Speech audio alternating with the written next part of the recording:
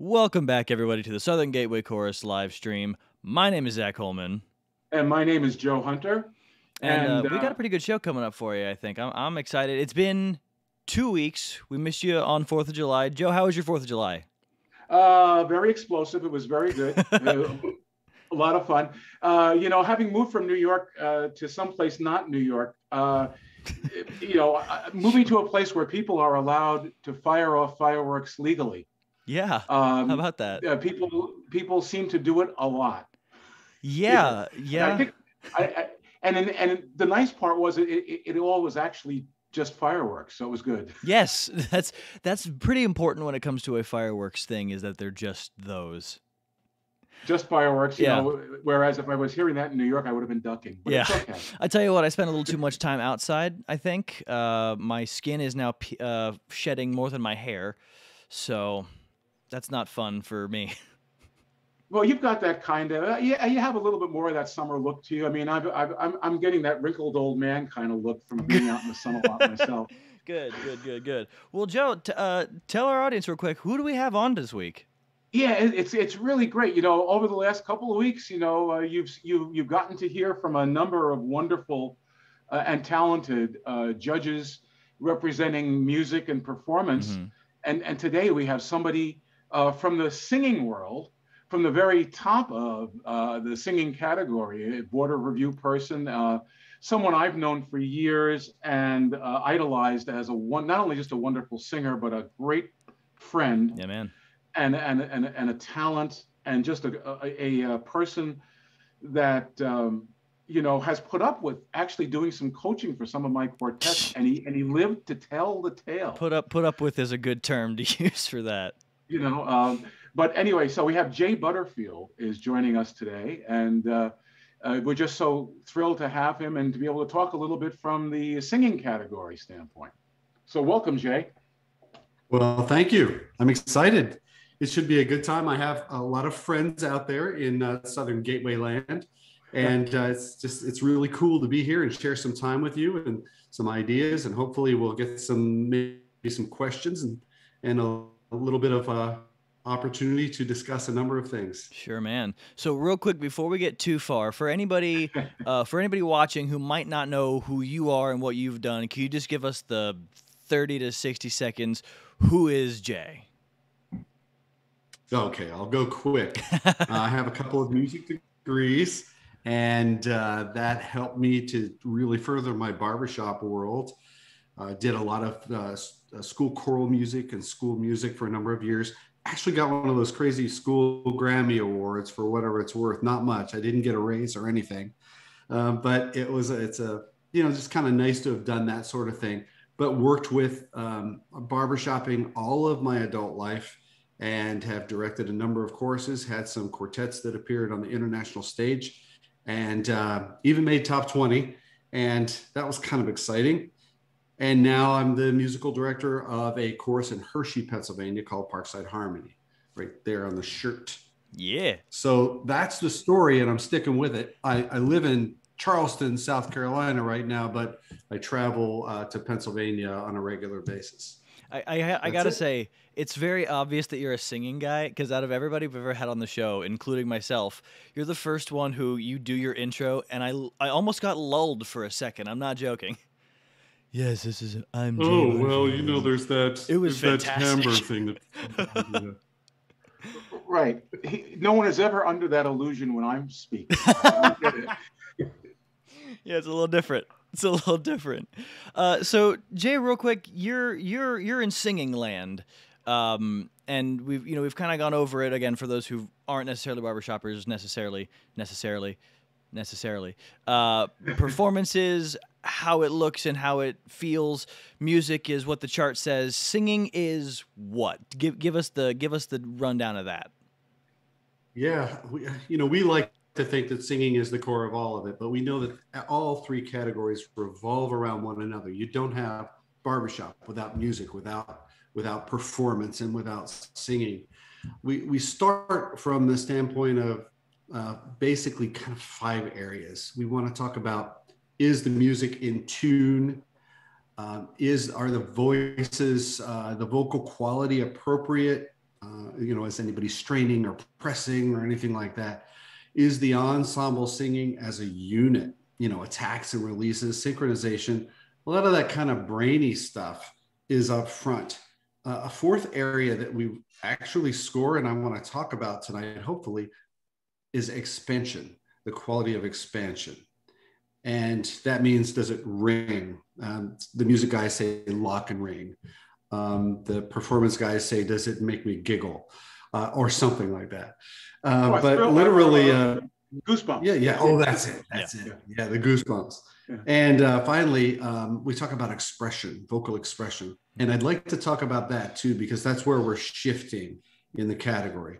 So we have those 5 things, kind of the 5 fingers on a hand, that make up our main points that we try to evaluate and give feedback to singers on when we have the opportunity to do that in the contest or coaching setting. Okay. And, some lead to the others. For instance, if something's not a unit, it's not in tune, it doesn't have great, like we're using inappropriate tone quality, vocal quality, we're going to lack expression, or we're going to lack expansion, and it's not going to ring, and it's not going to be pleasing to the ear, or it's going to be uncomfortable for the listener. And so we try to work on all those things to get improvement, except we're shifting a little bit. So we can touch on that whenever it's time. Sure. Yeah. Well, you wanna? It might be time. I think it's time. I just wanted the one thing I've heard more, Jay, in the last couple of years, and I'm very much, like, I kind of resonate to it, is you guys talk about healthy vocal quality. You guys speak about vocal health, and you talk about, and what's nice about that is I'm hearing less about there is only one way, and yet people, I've always thought, well, there's Mel Torme on one side, and you might have Tony Bennett on the other, and yet they're both fantastic, and they both, I think, are doing what they do very, very well. And how can you say, well, maybe Mel Torme is way too dark, or Tony Bennett has way too much pressure in his voice, but you guys have kind of, I think, reconciled towards a lot more of that now than it used to be. Yeah, we really have, because our position really is, if you're doing things appropriately, the best way for your voice, if you are treating your voice well, you don't need to try to sound like somebody else. You need to sound like you. You need to feel what's happening in your voice. You need to feel what's going on with your instrument and allow that to be its best possible self. You don't want to sound like, sorry, Joe Connolly, if you're listening, you don't want to necessarily sound like Joe Connolly or sound like any other particular lead or bass or baritone. But what you really want is to sound like yourself, your best version of yourself. So we've moved more away from this is the way it should sound, towards how does your voice become its best self? And then when you make a quartet, how do you get all 4 voices to become their best selves, not to necessarily try to sound just like the lead? And that is a shift as well, because when we used to do that, and everybody would sing really into the lead's voice, and they ended up doing things that were a little artificial with the instrument. So we're moving away from that and hoping that the voice, the natural timbres of the voice, match. That's probably what you want to do when you first form a quartet, is do the timbres match. If they don't match, don't try to force them to match. Have a good time, say goodbye, and find some other folks to sing with. Because if you're trying to force it, you're doing round peg, square hole for the entire life of the ensemble. So better to use good practices, treat the voice well. Now, when we get to a chorus, we do tend to sing more toward a central sound. What does our lead section sound like, and how do we all get there? But we want to do it in the most natural, appropriate way for the voices. A lot of times that is done through using good technique, the understanding of vocal science, and also just doing a little bit of vowel matching rather than timbre matching. Not shifting what's happening here, but just adjusting the shapes a little bit. hopefully that gets at where you were going with that, Joe. Yeah, and I Yep, so yeah. that brings up something kind of interesting to me. You were mentioning how it's not about trying to sound like a specific somebody else, but making your voice the best it can be. So I remember through all of my younger years of barbershop, having been in this for about 18 years now, um, there was a lot of the bass is supposed to be big and boomy, and the baritone needs to fill the sound between the lead and the bass, and and all that stuff. So how much of that is still there, and how much of it is it doesn't really matter as long as you're singing properly? Where do those like roles per se come in, or do I they? think that's a great question, and really, it's about what your voice. Where does your voice live? Okay. If your voice lives in the bass range, then you sing bass. If your voice lives in the baritone range, sing and lead and tenor and so forth. Rather than trying to force the sound. Oh shoot, I can fake like a bass, and I'm actually the bass section leader in addition to being the musical director of my chorus, bass section leader, but that's because we didn't have anybody else at the time. So I don't try to force that sound, and nor should anyone. What we try to do is sing your voice. So sing your voice and be as lyrical as possible in doing that. So thinking of that as being sort of almost like the bass part is a melody rather than a bass drum or a bass guitar. And sometimes we do imitate instruments, but that's called for in the arrangement as opposed to what we're trying to do the voice. Or if you're trying to say, oh, all the tenors should sound like this, and all the leads should sound like this, and all the baritones should sound like that, all the basses, that's just a lot of work. And what you really need to sound like is you. This is called appropriate wait time. Yeah, that's appropriate wait time. No, we're just also shocked. We were shocked and stunned into silence, which is unusual for us. It does kind of blow me away. I mean, like all of us have done this for a bit, and it's a very new thing. I think there used to be, possibly still is for those who don't know about it, a little bit of a stigma outside of the barbershop world, in a more choral world, where like barbershoppers, they don't sing right, they do bad things, and it's so much not that. Like I've known that for a bit, but like that right there is just the proof of it. Is just that's not where we live. We're trying to do the best vocal things that we can, and I like that. That's awesome. Yeah, and we're applying voice science now more than ever, and voice science changes. It's not a fixed thing. Science evolves as we learn more about the voice or any particular area of study. Mm-hmm. But I do want to say that not all coaches are there yet. Yep. And in some cases, not all judges are totally there yet. Sure. We're also evolving in our understanding of science and the voice and of our art form. Yeah, I've had coaching sessions where they've tried to, you're the baritone, you have to sound like this and make it a bigger, and I'm like, that's not, I don't do that. Yeah. Well, we've been seeing this in terms of talking among the various categories, right, Zach? I mean, in performance, we've been saying almost the same kind of things about not reinventing the wheel in terms of what good performance is, and looking at the outside world of entertainment, and getting our cues from there, and saying, rather than looking inward to barbershop for it, like look outward to the world of real entertainment, and we point to the singing category as an area where there is a body of information. There is a world out there that says good singing is good singing is good singing.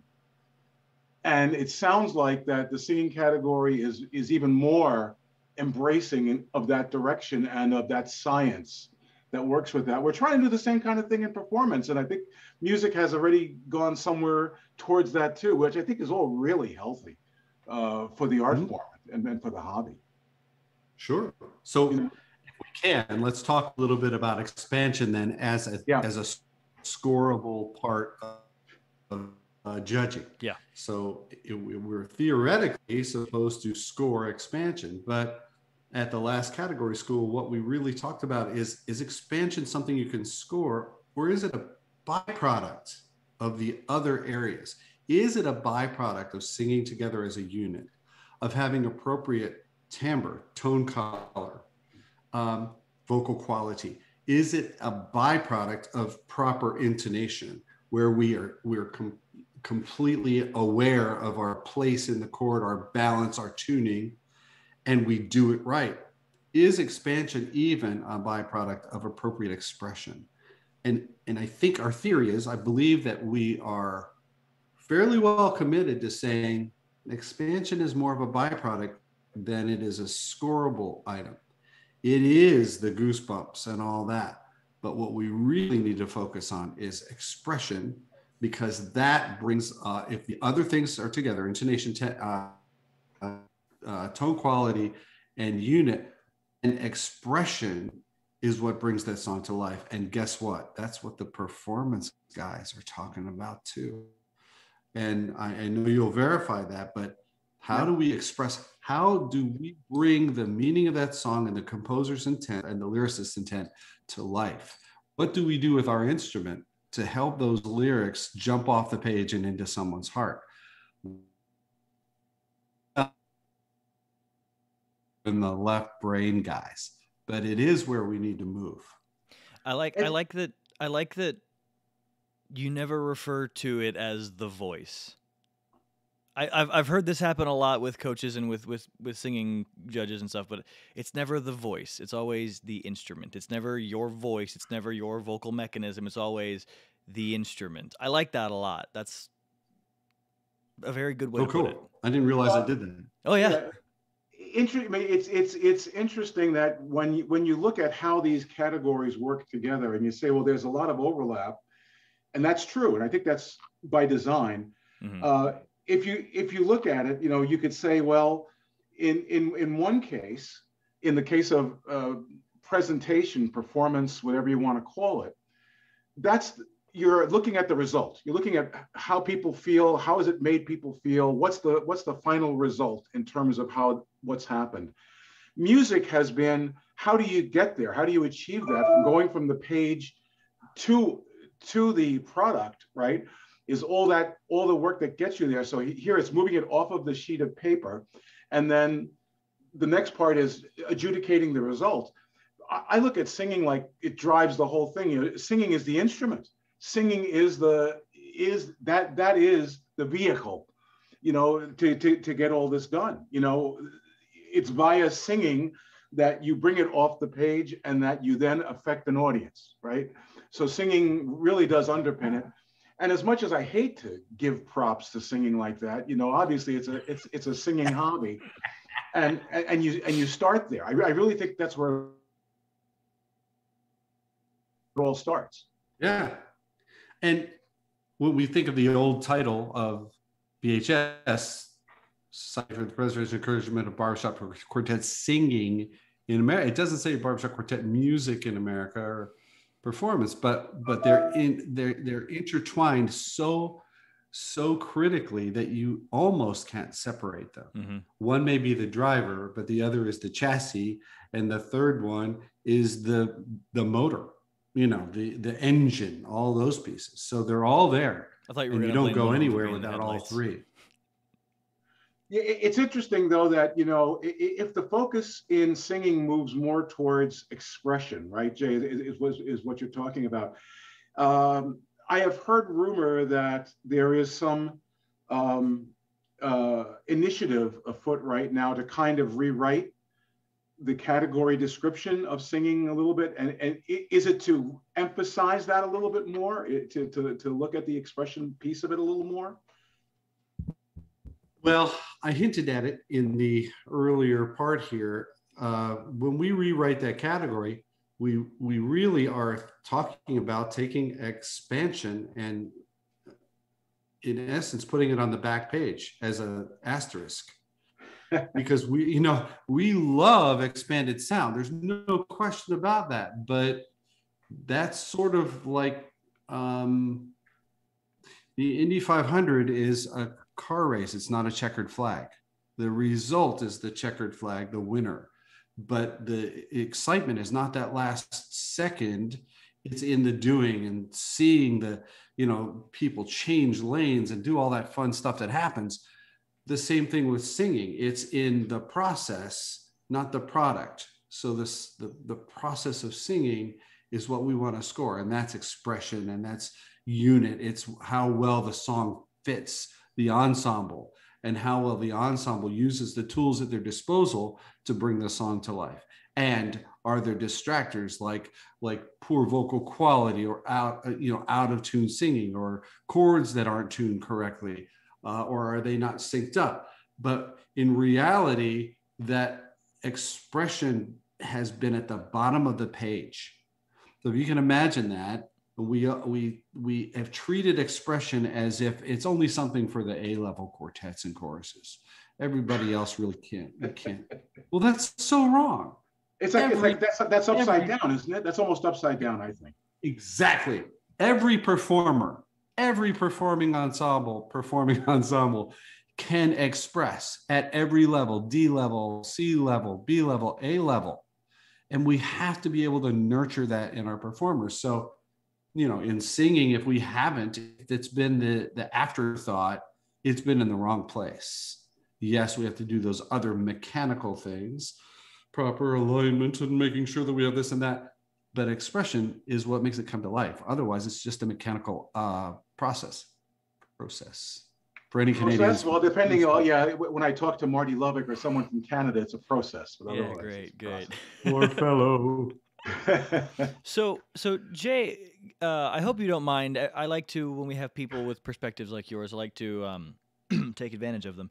And I have a question that I ask a lot, and I want to ask you too, because I feel like I'm going to get the same answer. Based on everything you've been saying, I feel like I'm going to get the same answer, but I need to hear it. I need to hear it from you.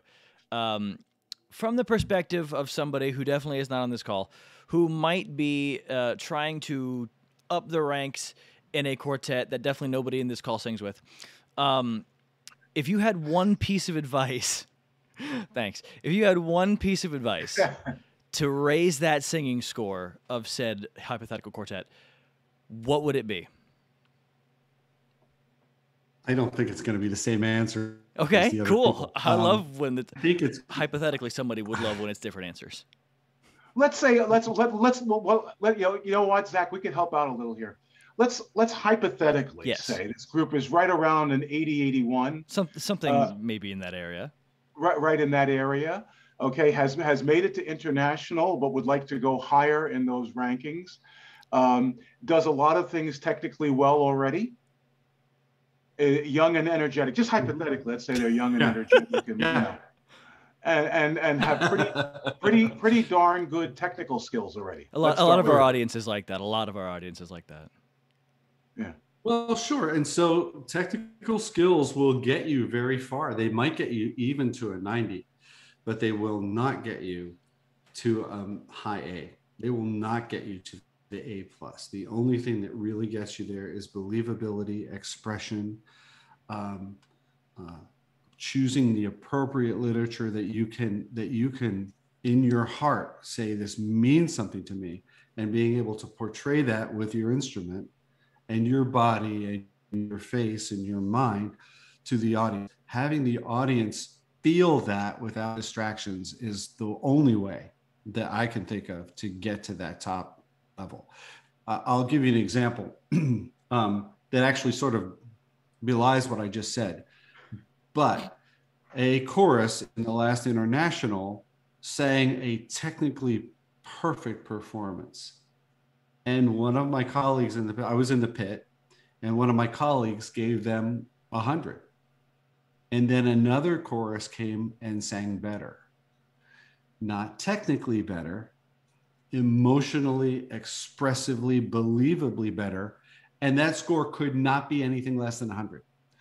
And actually 2 100s. And so you can say you could do that super, super, super technically perfect performance and maybe get that. But most of us aren't going to. Most of us are going to get to a certain ceiling, a sort of a impenetrable ceiling that without expression and believability and heartfelt emotion and all the hidden tools that go with that, you're never going to get above that ceiling. Only somebody like 08 might get above that ceiling, just as a hypothetical. Hypothetically, yeah. But they're going to get beat, and they're going to get beat because somebody else brings it from the heart. Meant it more. So here's the okay. So you've heard this, right? I gotta collect this for a second. I get it. It's the weirdest thing to me. I get it from the performance guys. I guess I just have a hard time with the difference. I get it from the performance guys being like, yes, you're supposed to come from here. It's like, bruh, like, right. I get that. Music guys, yeah, you have to mean it. What do you mean? The paper doesn't mean anything. Tell me about the paper.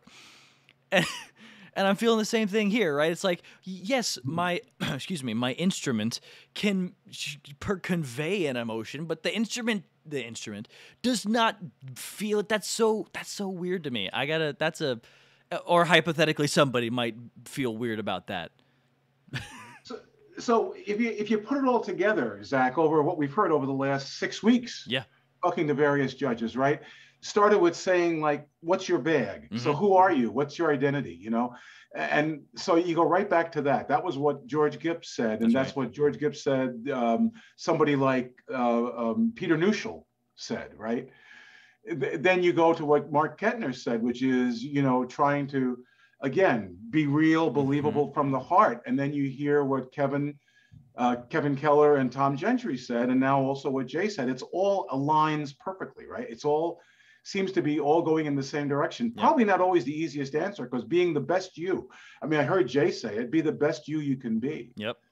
But it's about the important word there, beyond just best, is you, right? The you part is so critical in this.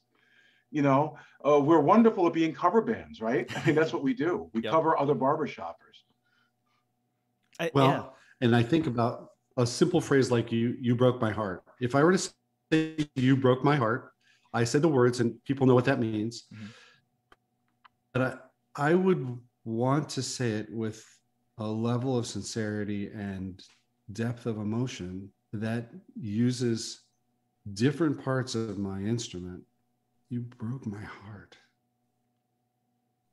And that's a entirely different feeling. And matter of fact, from a physical standpoint, I got goosebumps. I flushed a little.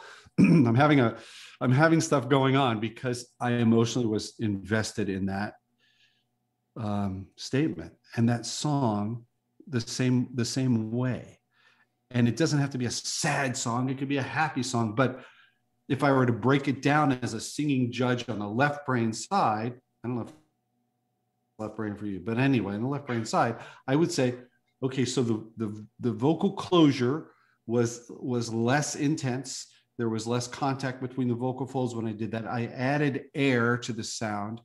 I also had a little bit of a raise in the cheek muscles when I did that. And I used a little bit more soft consonants in certain places and a little bit more explosive consonants in others, but mostly those soft broke my heart. So those are the technical things that were done, but I felt it. And I think that's where we have to go. Right. And so that's speaking performance language for me. I mean, I understand that totally. I mean, thoroughly. And I think music would understand it the same way. And that's why, Zach, you know, when you think about it, we're all kind of almost judging the same thing. The same thing, yes. You know, we just do it from a different lens. And with different levels of expertise. I mean, Jay comes with an incredible, as you heard early on, an incredible resume and background in his areas of expertise. I'm a performance dilettante, but I do come from it from a performer's, you know, with a performer's kind of eye towards it. Sure. You know, and then you have people who are geniuses like Tom and Kevin, who come at it with that musical side, right? You know, so it's all through the same lens. Does that, for anybody who's out listening to us, you start to see kind of the challenge that we have, but also the beauty of what we do. You know, the beauty of what we do as judges, and the fact that this overlap exists for a reason. And as long as we're cool with it, and I am, and I think most of us are, you know, we kind of see each other as brothers doing the same job, just with different tool sets. Does that make sense, Jay? I mean, Yeah, it does. In a way, we're the surgical team, you know, and there are some people that open, there are people that monitor these things. There are people that monitor those things. There are people that close. There's people that do the aftercare. We're that team as judges, and we each have specialties, but we're all trying to accomplish the same goal: the health of the patient. Yep. Yeah. Yeah, and the health of the art form, right? The art form, the hobby, the patient, all of it, right? It's like it all kind of fits in. For me, it's like that's my main goal in being a judge and being involved with this, is to have this thing be healthy and grow and be attractive to more people. And I think, Joe, I think my favorite part of that entire monologue just there was the fact that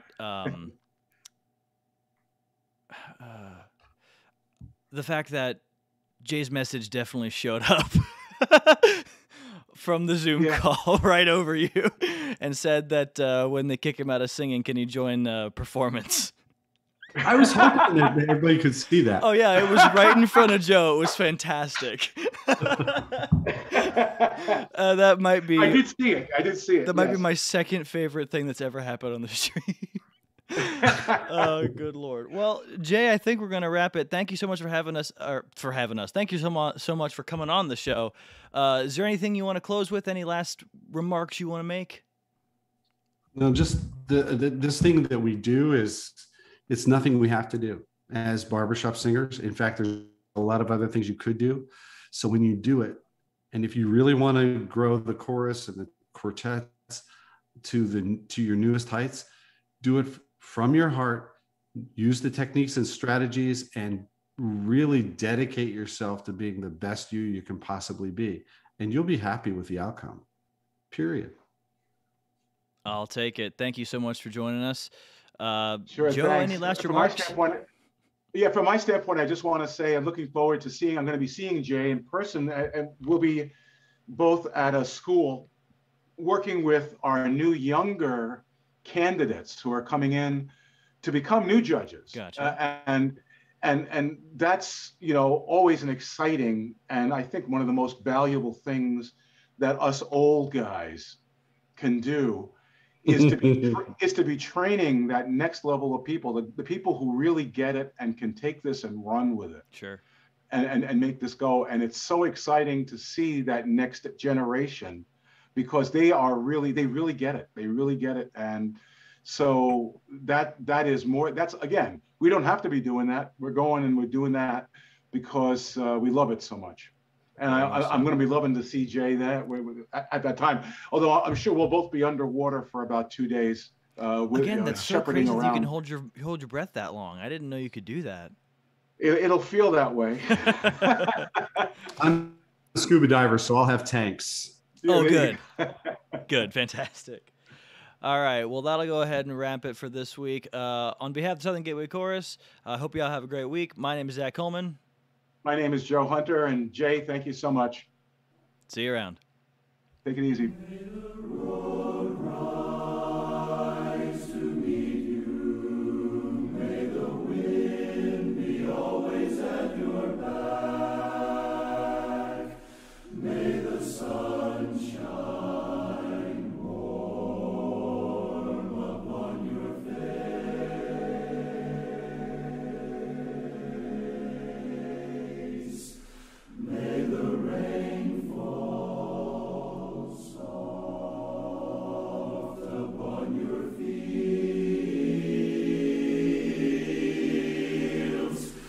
Until